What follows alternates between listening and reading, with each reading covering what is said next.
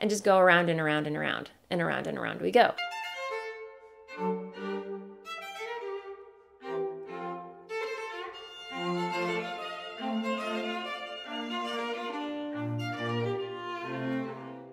Hey guys, welcome back to my channel. I hope you're doing well wherever you are in the world. And yes, it's been a hot minute since I sat down and chatted with you. These past few weeks have kind of been a blur, if you will. I did post on Instagram that I did indeed come down with another round of the stomach flu or stomach virus. It may have well been food poisoning, who knows. I did go to urgent care, I told them my symptoms, and basically they said I had to ride it out. So anyway, yeah, that was not fun, but I will say it wasn't as bad as the stomach bug that I caught a month ago. That was bad. This one lingered. This one hung around, and it was just equally not as fun. But thankfully, I had enough energy in me to work on some projects that I've been meaning to finish. I mean, you might notice an elephant in the room, which we'll talk about in a little bit. But if you're new here, hello, welcome to my little corner of the interwebs where I sit down or try to sit down with you every week and share what I've been working on, primarily knitting. I do a lot of other crafts such as crochet, quilting, sewing. We dive down many a different rabbit hole here on this channel. So if that is your jam, welcome. I'm so happy you're here. But yeah, it's been 2 weeks, like I said, and I've got a lot to catch you up on. So gather around, grab a cup of something. I've got one of these cups filled with some caffeine-free Diet Coke, but whatever is your poison, pick it, and let's get into things. Before we get into finished objects and what I've been working on, let's talk about what Marga the Mannequin is wearing this week. And she is wearing my Christmas Eve cast-on project, and that is the No Frills pullover by Petiteknit. And the yarn is my own hand-dyed yarn, Wool and Vine yarns, using two different bases held together. And the first base is my Nouveau base, which is a single ply superwash merino fingering weight, and it's held together with Ghost Lace, which is a lace weight mohair silk blend in the colorway Gashly Crumb, which is a colorway inspired by Edward Gorey, one of my favorite illustrators. She has been getting quite a lot of wear this year, and it is super cozy. It's just, it has such a luxurious feel to it. I can't describe it other than buttered kittens. It's just so warm and cozy and silky, and I love wearing that thing. As for what I'm wearing, this is my latest FO, and it's been so long. It feels like it's been so long since I finished a project, since I finished anything, to be honest. Not finishing anything for what feels like months has been a little overwhelming and a little frustrating for me personally when it comes to creativity, because whenever I finish a project, it just gives me a boost, if you will. I'm sure I'm not alone, but it gives me a confidence boost. It gives me motivation to tackle the next thing. And lately I feel like I've just been treading water. I hate that stagnant feeling, if you will. And this sweater right here, I should mention, is the Easy V pullover by Caitlin Hunter. And I cast this on, I believe, 6 or 7 months ago, which feels like, I feel like I just cast this on yesterday, but no, I checked my Ravelry project page, and I believe I did indeed cast this on about 7 months ago, and I got distracted. I got distracted by all the other new and shiny things, all like crochet, quilting, and whatever caught my attention. And when I got sick last week, I did take a break from crochet, and I saw this sweater from the corner of my peripheral vision sitting in my UFO bin. I have a nice little storage bin next to my desk over there. And I just saw it languishing, just hanging out. And I'm like, you know what? I'm so close to finishing this sweater. Let's do it, Kristin. Pull it out. Let's work on it. And sure enough, that day I finished a sleeve, and then the following week I finished the second sleeve. And here we are. We have a finished sweater. And I'm so happy, so excited, and yeah. What a great pattern, guys. I mean, this, as the name suggests, it's a piece of cake. It's super easy. If you're someone who's new to color work or have been thinking about trying color work, I highly recommend this pattern. This is a really easy gateway drug into the land of color work or knitting color work. The main color that I use, this dusty rose, I want to say, or shall we say mauve, my favorite color in the whole wide world, is Knitting for Olive in their worsted weight, and I'm blanking on the exact colorway name, but I'll pop it in the down bar below in the description box.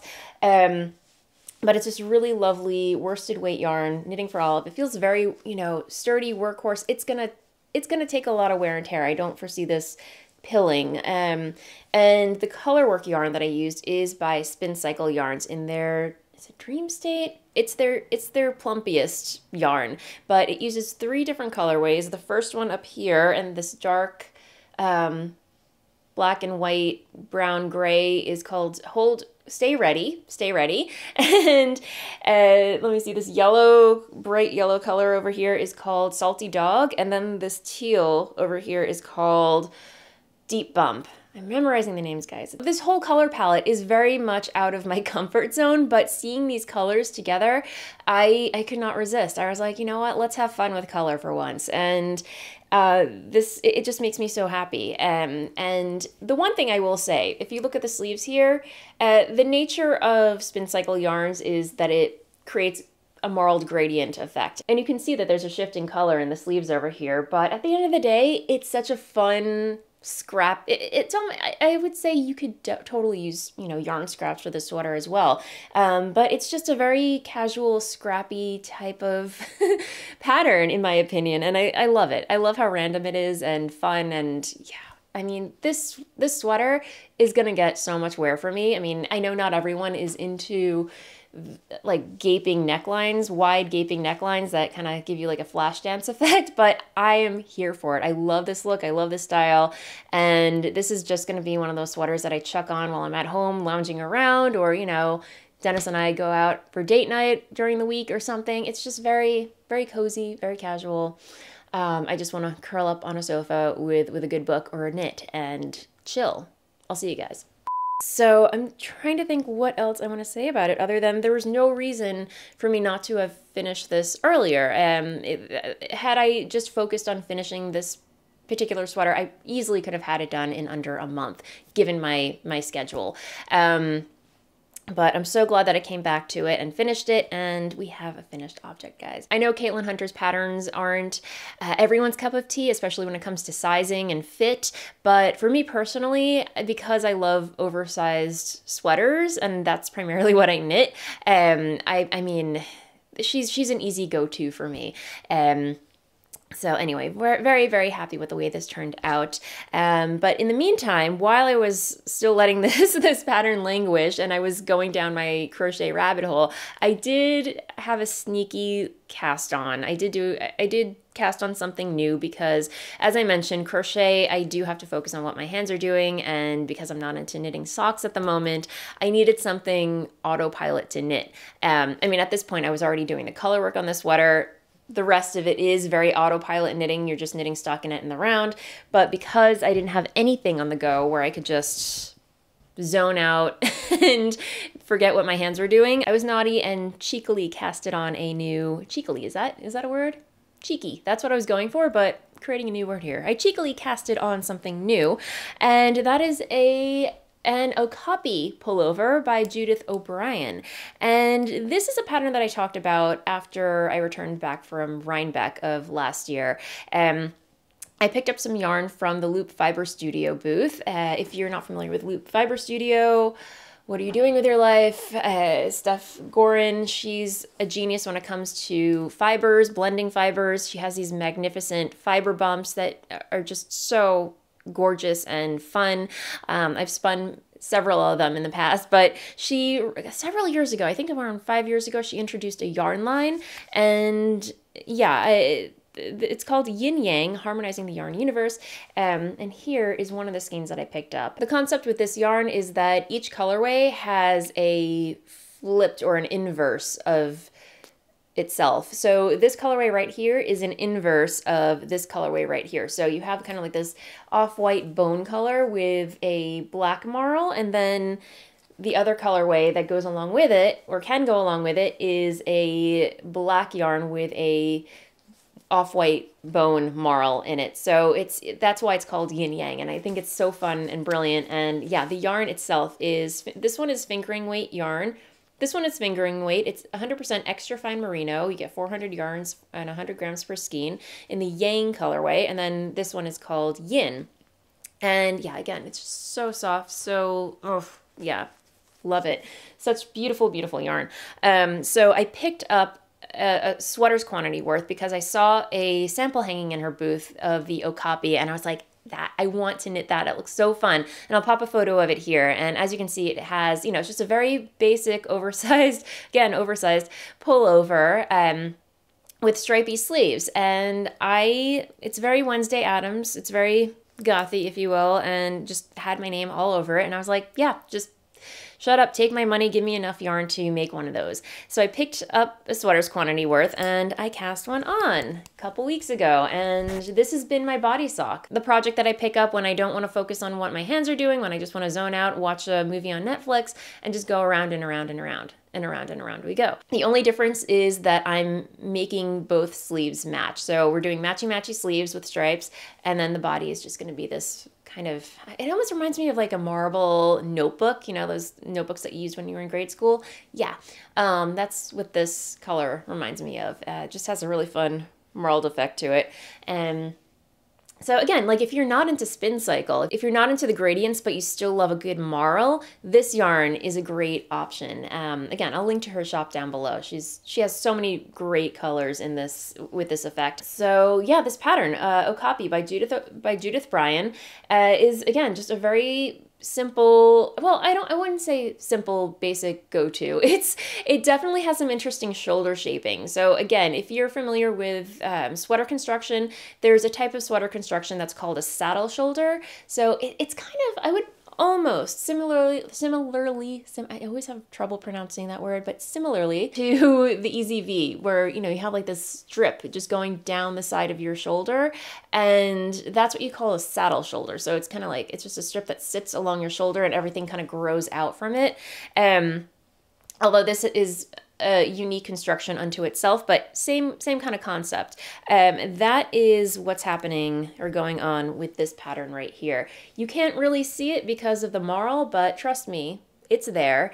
And yeah, it just creates a really nice draped shoulder effect. If you're new to knitting sweaters, if you're an adventurous beginner, I say go for it, dive right in, but there is a little bit of interesting shaping and construction happening in the, after the cast on with the shoulders and the short row shaping in the back. It is a little involved, but once you're past that and, you're on Body Island, it's just smooth sailing. I mean, it does have a rolled neckline right here that rolls up on itself.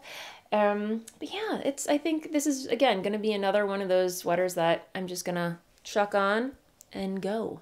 Yeah, that's what I'm all about. So that is my latest cast on, but I have been thinking about casting on something new because it feels like it's been a while. The last project I knit with my own hand-dyed yarns was the no frills pullover. So, as a businesswoman, as someone running a business, I feel like I need to get on knitting another sample with my hand-dyed yarn. So again, hold that thought.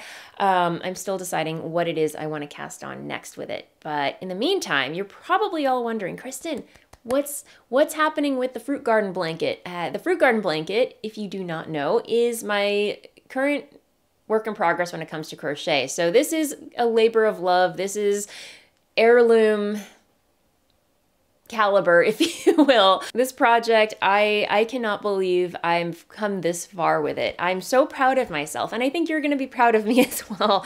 But I've just been making so much progress. Guys, it's in blanket form. We have a blanket forming. It's a square, and we have all of the center panels crocheted. They're done. They're grafted together, and we're gonna have a blanket soon, guys. Again, this is the Fruit Garden Blanket, a beautiful, gorgeous, free pattern. I still can't believe it's free. It's a pattern by Jane Crowfoot, or Janie Crow, and yeah, it's so pretty, guys. It's so pretty. I'm so in love with this project. Clearly, because I have not been able to put it down. I've been working on it consistently. I haven't let it languish, with the exception of the week I had the bad stomach flu. That week was the worst. I had no energy whatsoever. So I lost about a week or two on this project, but we're going full steam again. We're working on it, and I don't know if you can see, but I'm working on the outer border of the of the center square, if you will. But this border over here is alternating two different colors at the same time. It's all crochet, but you're crocheting with two colors at the same time. And the way that Jane Crowfoot shows you in the video tutorial was that you crochet 2 stitches, drop the yarn, pick up, crochet with the other 2, drop the yarn, and it was taking forever. It was going to be the death knell for me, guys. So I employed a technique when, you know, when you're knitting color work, some people who knit continental drape 2 strands of yarn over 2 fingers and they pick up the yarn that they need when they're knitting color work from their dominant hand. I don't know. Am I making any sense? I'll try and overlay video here or do a separate video tutorial, but that technique has helped me immensely when it comes to knitting this section right here, because otherwise I think I would have torn my hair out. It would have been a very, very slow process. But, you know, draping the yarn, like tensioning 2 strands of yarn in this hand and draping it over in such a way where it allows me to use the crochet hook and pick up the color that I need for that part of this row or this section has been a boon, if you will. And yeah, it just helps speed up the process a little bit more so I can get onto the outer mega border that has to happen. So anyway, guys, yeah. I mean, let me see if I can point out, like this square right here, this is the Clementine square, and this is by far my favorite square out of all the flowers. I mean, it looks a lot more simple compared to the other ones, but I just love the top stitching that she has you do over here. It just looks really woven. I think this is the Hollyhock. This was the last square that she has you do for this center section. And then there's the purple aster. And then the most squares that I had to do for this section are the forget-me-nots over here. I had to make 8 of these little guys right here. So yeah, I'm trying to think what else I want to say. Yeah, other than this is such a lovely, well-written pattern, and I love the fact that she has video tutorials to go along with it. Again, like I am relatively still green when it comes to crochet, and throughout this entire project, I felt like my hand has been held throughout, and there's no point in time where I was like, what the heck is she talking about? Again, the pattern is just so incredibly well-written, video tutorials. Yeah, Jane Crowfoot is a genius. I don't know how she does it. I don't know how she comes up with these ideas, but I'm a huge fan. And again, I have to thank my friend Ashley for pointing me in her direction because I'm obsessed. I'm so obsessed. And the yarn that I'm using for this project, in case you're wondering, if you're new here, is by Stylecraft. It's a kit that I purchased from woolwarehouse.co.uk. They're based in the UK. I'm here in the US. So shipping wasn't awful, but it wasn't the cheapest. So it definitely an investment, but so worth it in my opinion. I purchased a kit from there, and it's Stylecraft Naturals Bamboo plus Cotton DK weight yarn. But again, this is more like fingering weight yarn. It's, in my opinion, DK weight is just a little thicker, but this definitely, in my opinion, just has fingering weight qualities to it. But you know what? It's the yarn that the pattern calls for. I'm not questioning it. I'm just going with the flow, and it's crocheting up absolutely beautifully. I do have a little bin over here that are holding my acanthus flowers, and these little guys, I have 8 of them. Yeah, these are probably the most involved element of the entire blanket. I don't know how you can see this, but these are going to be the giant rectangles that make up the border, the outer border of the blanket itself. And again, like I really appreciate the way she lays out this pattern because these are so involved, she breaks this rectangle motif down into tiny bite-sized chunks. So she sprinkles in the steps for this motif throughout each clue of the pattern, which, by the way, this was originally a crochet along, so it was broken down into, the whole pattern was broken down into clues, and for each clue she added the next step for this motif. So I really appreciate that. It makes it very, very manageable, and if you are new to crochet and you feel like tackling something massive and epic like this, I mean, fret not, your hand will be held the entire time. I say go for it. And I'm trying to think what else. Yeah, there have been some other peripheral crafts going on. I have started a new quilt, which I'm not ready to talk about yet, but I will say if you are a member of this YouTube channel, every Monday I share a very casual vlog sharing what I get up to over the weekend, life-wise, craft-wise, you know, and share these little crafts that I do on the side that I don't talk about in the main channel. But if that's something you're interested in and want to support this channel in any way, the work that I do here, you can do that by becoming a member. Just click the join button below this video or on the main channel page, and for the price of a fancy schmancy cup of coffee every month, depending which tier you pick, you can unlock some bonus features, and I would be so grateful. And if you are a member, thank you so much. It means the world. So anyway, oh goodness, I should probably end things there. I've got a lot of work to do today. It's already noon. I definitely got a late start to recording today, but thank you so much as always for hanging out with me. If you're new here, welcome. If you haven't already, feel free to like and subscribe down below. I'm putting out videos for your viewing pleasure on a regular basis. And until the next video, have an amazing weekend, and I'll see you next time. Bye.